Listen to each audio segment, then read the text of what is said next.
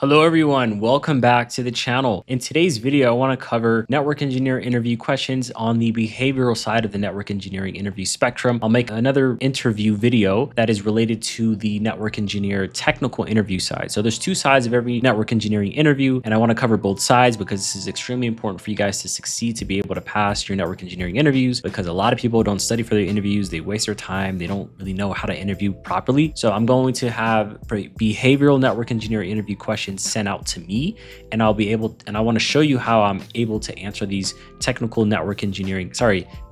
network engineering interview questions. This is going to give you a sneak peek of how I'm able to sound during my interviews, and just to give you an example of the best way of answering a technical or behavioral network engineer question. So let's go ahead and let's dive into this. So I'm going to right now ask a question, and then I'll just respond to it, okay? Tell me about a time you diagnosed a complex network issue. How did you isolate the root cause? Awesome. So you asked, basically, tell me about a time how I've fixed a complex network issue, and then how did I identify the root cause. So first of all, there was a time back at my old company where there was an issue with spanning tree, and a particular device, it was causing broadcast storms and multiple devices on that particular network. And as you know, when it comes to a broadcast storm, that is because of a loop on a layer 2 network. As you know, that was the issue, and I first had to identify that issue, because when it comes to network engineering, as you know, the most important thing is first to identify the issue, right? The last thing you want to do is solve a problem that you know that's not the problem. So what I did to identify the issue is I went into the devices, I looked at the configurations, I ran a couple of show run commands, and I seen a lot of packets being sent out, and I seen a lot of packets just looping over and over again. So then that's where I identified that spanning tree was not properly configured. So once I figured out that spanning tree was not properly configured, I went ahead and added the correct commands to do that. I went through the whole process with change management to make sure that the change was valid and okay to do. And obviously this wasn't causing, tremendous outage throughout our network. So I wanted to make sure that this issue was resolved as quickly as possible. But once I first identified the issue, then I went in and looked at the configurations, verified that was the actual issue. Since this is a common issue that I've dealt with before, in this particular case, I didn't go ahead and ask the senior engineer, because I've done this issue multiple times and I've resolved it quite many times. However, this was my first time ever doing this particular issue. I would definitely look for a senior level engineer who's seen this particular issue before I go ahead and resolve the issue. So that's kind of how I would go about doing this sort of situation. So let me know if that answers your question, and if not, I can elaborate a little bit more. So that's kind of how I would go about answering it. Sometimes you want to give more context and more details. Another thing you can do, obviously I'm talking to an AI, so I don't have like any answers or any follow-up questions I can ask. But one thing I would do is I would ask follow-up questions like, hey, do you guys have any spanning tree issues in your particular network? Have you worked with spanning trees, or have you dealt with the issue like that before? Tell me about a time. How would you solve a particular outage? Those kind of questions are really good to follow up after your answer. And it's not, like I said, there's nothing wrong with asking questions after you've been asked a question during an interview. It's totally fine. It's actually extremely helpful to do. So that's the first one. Now we're going to go ahead into the second one. All right, so here is the second question. So let's go ahead and listen. Give an example of a time you had to explain a technical networking concept to a non-technical stakeholder. Awesome. Well, yeah, thank you so much for that question. So first of all, as we know, as network engineers, we always have to deal with stakeholders who are non-technical. And as a network engineer, I always take precedence and understand that we have an important responsibility to convey the information to a non-technical stakeholder for a variety of reasons. Because at the end of the day, the way I like to communicate with someone who I believe is non-technical, first of all, I would ask them, hey, are you a network engineer? Or I would see what their title is. If I assume they're not network engineering, I would explain a concept in the most bare bones and most simplest way possible for them to understand it without being confused. Because the last thing you want a non-technical stakeholder to understand or to not understand is to be in a position where they are trying to solve an issue, or you're trying to solve an issue, maybe it's an outage, and you're trying to explain it to them and you give them the heavy details that doesn't make sense. All they care about is the high level things, is the issue solved, how many customers are impacted, whatever needs to be understood at that point. That is kind of how I would explain it, in a manner that is extremely bare bones. I'm not going to explain the details of like subnetting or IP addressing. I would just explain, hey, it's not working for this particular reason. We've solved this issue before. We're going to go ahead and resolve this issue as soon as possible. Because that's what people want to hear. People want to hear what they can understand. And the last thing you want to do is frame it in a manner that it just completely doesn't make any sense. And if anything, you've left them even more confused than before the conversation you had with that individual. So that's kind of how I would go about answering it. But like I said, it depends on the level of technicality on that particular individual. Some, stakeholders may have higher levels of technicality, so maybe I can go into more further detail to explain some of those technical concepts. But if they aren't as technical, then I would just kind of tone it a little bit back and just give them the bare bones of what they need to be able to understand it. So, and it's totally fine to do that. I'm big on doing that. I've spoken with multiple stakeholders who are non-technical, and I try to explain it in a manner that, they would understand. And it's not to mitigate or to make them feel bad or make them feel dumb, but it's just to have effective communication at the end of the day. Because if you're not able to effectively communicate your message, even if you are explaining it technically and you think that's the right way, at the end of the day, that particular stakeholder is going to be confused, and that's actually the wrong way of going about things. So I like to tone it back based off where their level of technicality is, and just to get the conversation going and moving to the next step, right? So that's kind of how I would do it. It really just depends on the individual. So hopefully that answers your question. And if you don't mind me asking, at this particular company, are we going to be speaking with stakeholders who are non-technical? Who are they? So that's kind of how I would answer that particular question. So as you see how I asked that follow-up question at the end to kind of add a discussion, right? Because for them to ask a question like that, that particularly means that there probably is going to be stakeholders or coworkers or people that you're going to be working with that you're going to have to be able to communicate effectively in that manner. So it's good to ask that particular question there, and just to get the conversation flowing and to kind of put less pressure on yourself and more pressure on the person who's interviewing you. And also there's nothing wrong with asking questions during the side where they're asking you technical questions, because when it comes to an interview, I get it. It is scary, but make it as much as a conversation as possible. That way your interview can be memorable, and that's going to give you the highest likelihood of you finding a position, right? Or you getting the position, because if you're forgettable, they're just going to forget about you and move on to the next candidate. So that's that second question. Let's go ahead and move on to the third one. All right, so I have the third question. So let's go ahead and listen up to it and let's give an answer. Describe a situation where you had to troubleshoot a network outage under pressure. All right, so as you know, as a network engineer, in my years, I've had to troubleshoot multiple network outages that, had multiple customers impacted. And as a network engineer, I believe that I have to make sure I take the responsibility on myself to be able to fix a particular outage. So there was an outage back in my first couple of years as a network engineer, and basically the IP address was incorrectly configured by a fellow engineer, and that caused a duplicate IP, which caused a network outage where customers were not able to connect into the backbone router. So this was a really big outage because a lot of customers were impacted.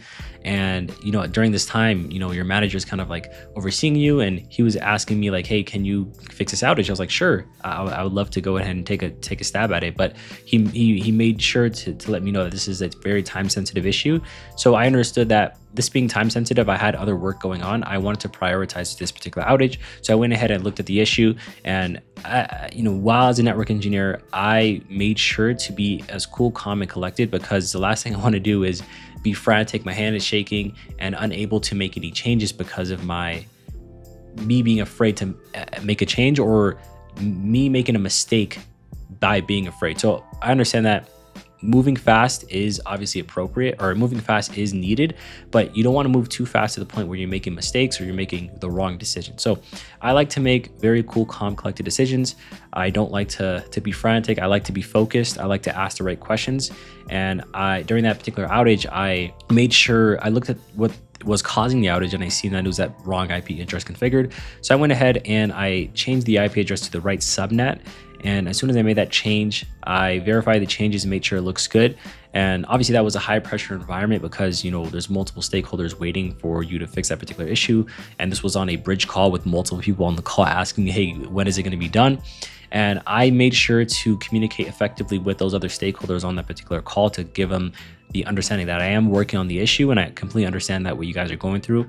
And I have found the issue, and I'm going to go ahead and implement the change right now to fix the particular issue. So I went ahead and fixed that particular issue. And once that issue was resolved, I asked the stakeholders to verify that for them. And as I already verified myself, and once it was all good to go, I made sure to stay on the call for any questions or concerns in case anything happens during that time.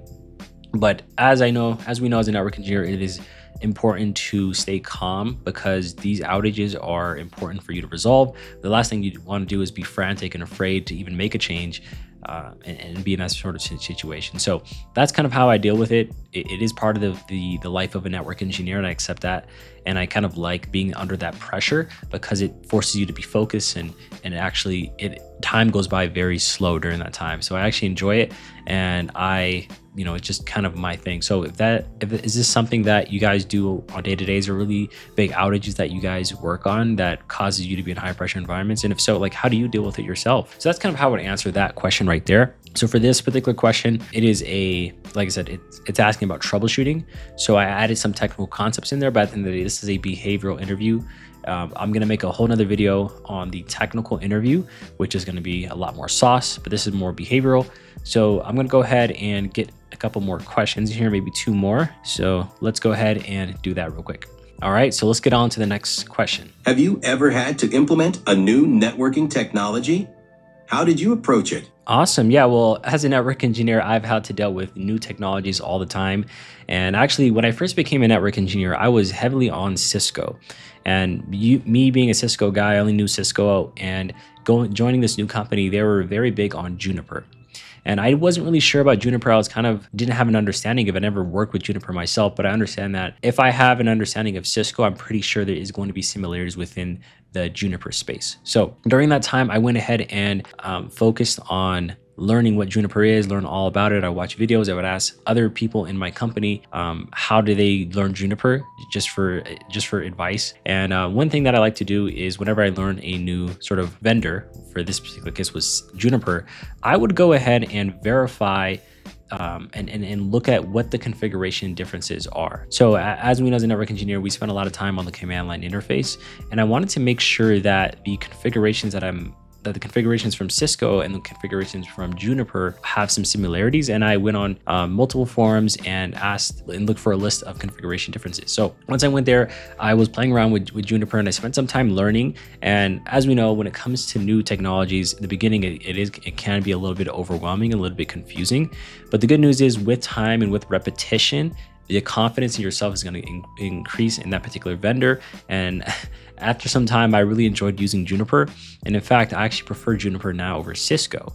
So it was kind of an interesting dichotomy where I was new into this technology, and then less than 6 months, I was actually preferring the new technology. So as we know, as a network engineer or anywhere in tech, there is going to be new technologies that we have to deal with. And I want to make sure that I'm able to understand them as quick as possible, and then just ask for help and advice from other individuals, as well as looking at forums, as well as just repetition and understanding that it is new. Take some time, don't make any mistakes, and ask questions. And there is no dumb questions, because a dumb question that doesn't get asked eventually is going to be a dumb question later on. So that's kind of how I do it, and that's kind of how I would explain new technology. So I'm curious, you guys have any new technologies that you guys are working on currently day-to-days, or anything new in this particular role?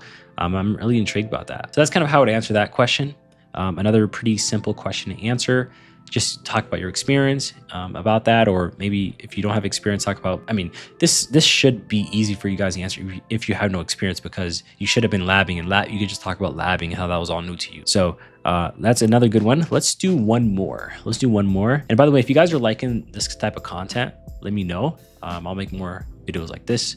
So that's cool. All right, let's do one more. All right, let's do the last one. How do you prioritize issues when multiple network alerts or outages occur at once? Yes, so as a network engineer, there are multiple times where there are multiple different outages or multiple issues that I have to resolve at the same exact time. And obviously it's a little bit inconvenient to deal with, but I have to understand that there is a priority that I have to follow. So there is a list of different types of tickets that I usually get, and some tickets are listed by either P1, P2. That's kind of like a Jira thing that we use for our ticketing queue. I'm not really sure what ticketing queue you guys are using, but based off the severity of the issue, I have to prioritize whichever one is the biggest. So for example, I like to prioritize issues that are higher level in the core, in the architecture of the network. So if it's a core layer issue, or a backbone layer issue, then I have to prioritize those over an access layer issue, because the core layer issues, they will go down and affect the other layers anyways. So that's why I like to